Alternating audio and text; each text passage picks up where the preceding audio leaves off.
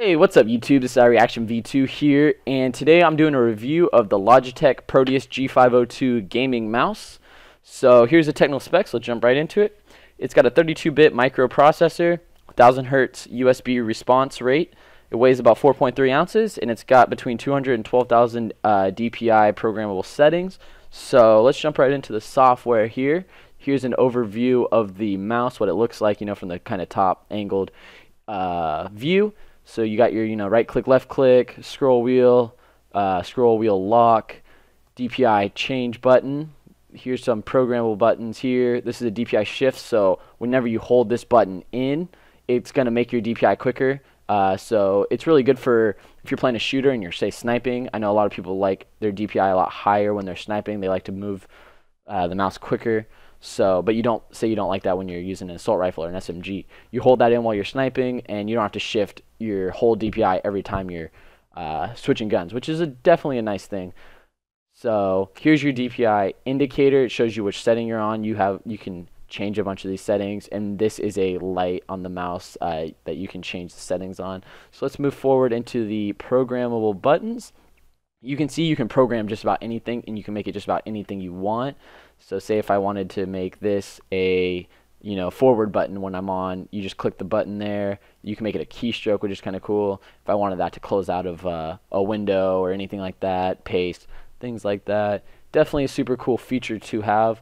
I keep mine all pretty standard because I change them in game. Say in Counter-Strike, this button right here pulls out my pistol, and this button goes to my grenades, lets me cycle through them.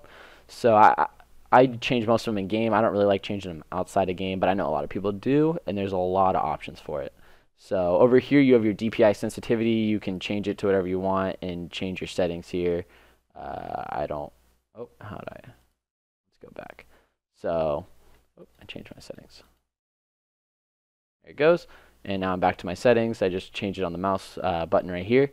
But yeah, you have a bunch of profiles you can change, which is definitely nice to have. So moving forward, we have the light settings, which the only light on this mouse is the G right here, and you can see it breathing, which is the breathing effect I have. Also known, I think, pulsing, same idea. So if I want it to go faster, you can see it here. It's going super fast. If I wanted it to go super slow, I go over here. It'll pulse really slow, but I like it right around here, just enough to get the effect. You can turn off the brightness. If you go all the way down, it'll be dark. So a lot of options there.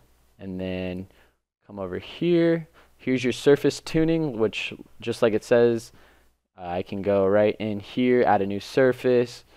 If I played on, say, a wooden surface, I could go put in wooden table and, tune. And you can do it with anything. You don't have to name it what you're playing on. You can name it whatever you want. But you click this, you follow the instructions here, and then you go right here, you just keep going like this, and it'll give you the progress bar, and then you're done, you let go, does a little scientific stuff on the old back end, you hit finish, and it's right there. So that's definitely cool. You go in here, I'm going to reapply to my TSM mouse pad, which is what I plan, which you can see right here. So moving forward, the last part on the software gives you a heat sense map, and all you have to do is say you started playing a game, you hit play, and you just come over here and you play your game, click, use your normal buttons, and you stop it, and it'll show you what you hit most, what you hit least, which is pretty nice, especially if you've had, say, this mouse for a year or two and you're looking to get a new one, and you're curious what you really need and what you use from the mouse the most. If you left it on for like a whole day, you could see which buttons you really do use and which ones you don't need. So say I didn't use this and these, maybe I only needed a mouse with 2 buttons and this, or something like that. You know what I'm saying? Or where to program your buttons for the next time. Different things like that. You can get all sorts of information out of it, which is very nice.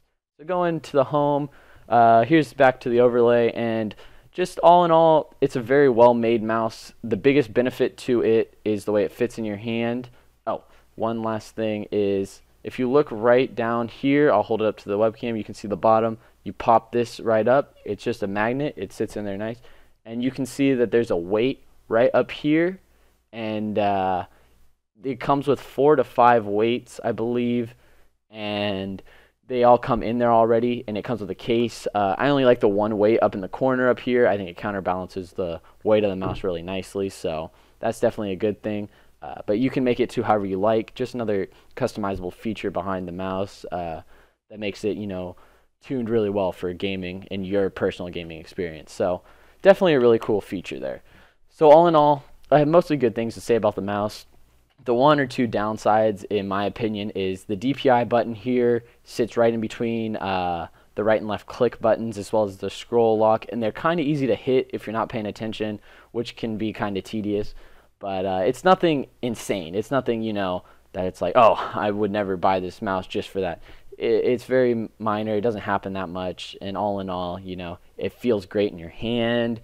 It, responds really well. So all in all, just a really well-made mouse. If you were thinking about buying it, it's priced pretty reasonably out there. It's $79.99 on Logitech, and it is I think $59.99 at Best Buy and $69.99 at Newegg, something like that. So you can find good deals out there. And if you're thinking about getting it, I would highly recommend it. I know the holidays are coming up, so definitely a good solid mouse to get for a pretty decent PC gamer. If you're going to use it a decent amount. So if you like the video, leave a like. If you don't like the video, leave a comment. Let me know what I'm doing wrong, what I should do better. If you liked it, leave a nice comment. Who knows? And also subscribe, and thanks for watching.